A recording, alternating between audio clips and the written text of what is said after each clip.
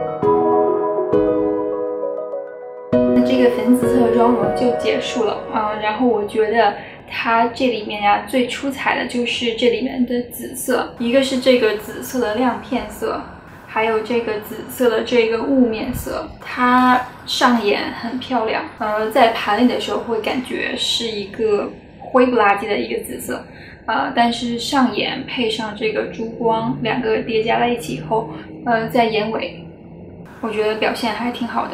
我还挺喜欢这个颜色的，我觉得颜色很漂亮。但是至于这个粉色嘛，它的颜色很亮眼，很漂亮，是那种大闪片的，但是它有一点粗糙，而且上眼睛有一点晕不开，所以我就不是特别喜欢。但是它的颜色确实很漂亮的，我希望它的质地可以把这个珠光做得更细致一点的话，那我觉得这个眼妆画出来可能会更精致一点。现在我会觉得它有一点粗糙。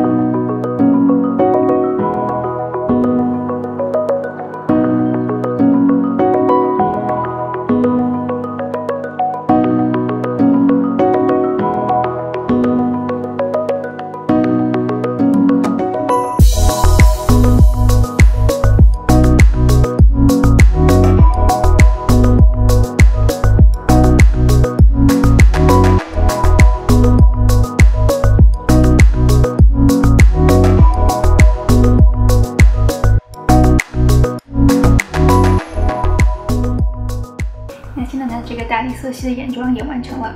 那今天分享的这个2个妆容，一个是粉紫色的，一个是这种大地色系的眼妆都完成了。那我们现在呢就来说一下这一盘的这个使用心得好了。我们还是先从配色开始说起吧。这一盘的配色呢，里面比较特殊的颜色，比较有意思的颜色呢，就是跟它这个包装稍微有些联系的这种粉紫色的这种颜色，里面这个紫色亮片色呀，雾面亮片色呀，然后这个很闪的这个粉色呀，都是这里面这个比较不一样、比较特殊的颜色。然后剩下的颜色，其实你看上去它其实就是一个比较安全牌的大地色系的这样的一个配色。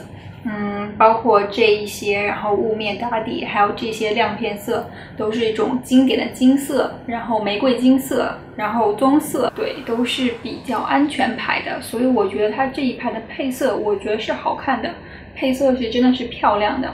但是呢，它日不日常呢？我觉得这一盘决定它日不日常的不是配色，而是它这个粉质。那我们接下来就说一下它的粉质吧。它就是这一盘就是追求一个极致的高饱和度、高显色度，对，就是那种蘸一下下，然后就可以非常显色的那种感觉。所以以至于它的雾面的色，我觉得没有任何需要吐槽的，就是非常显色，然后不是很适合新手，因为你下手，我刚才下手就是一下就中了，一下我眼睛就黑了一坨。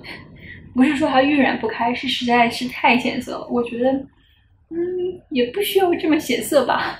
然后它上面这一排的这个亮片色都是这种非常闪耀、闪出天际、闪出宇宙的这种无敌大闪片，然后就以至于造成所有的眼妆只要一加上这些闪片色以后，就立马变得不日常，就是那种看我，我在闪光的这种感觉。然后它由于太追求饱和度高，以至于其中呢有一些闪片色表现的不太好，就是涂不匀，疙疙瘩瘩的。然后你可以看到它这个盘里，在盘里就会起这种小屑屑，看到没有？这个地方就起了小屑屑。然后在盘里看着它，就是觉得它的粉质是有点粗糙的那种。对，它上眼也是那种，就是覆盖力很强，但是看上去又卡卡的那种感觉。我自己是不太喜欢这么大闪片的这种颜色的，我比较喜欢细致一点的珠光，低调一点的这种。但是这一盘呢，就是感觉就是一个 party 或者演唱会什么那种，就是一定要在人群中第一眼就看到你眼睛上那一抹亮片色那种感觉的。对，所以如果你是追求比较低调的话，那这一盘就肯定是不适合你的。但是如果你想找一盘挺漂亮的这种夏日出去玩的时候，或者是参加活动的时候要找一个眼影盘的话，我觉得这一盘的配色还是挺漂亮的。OK， 那至于它值不值得买呢？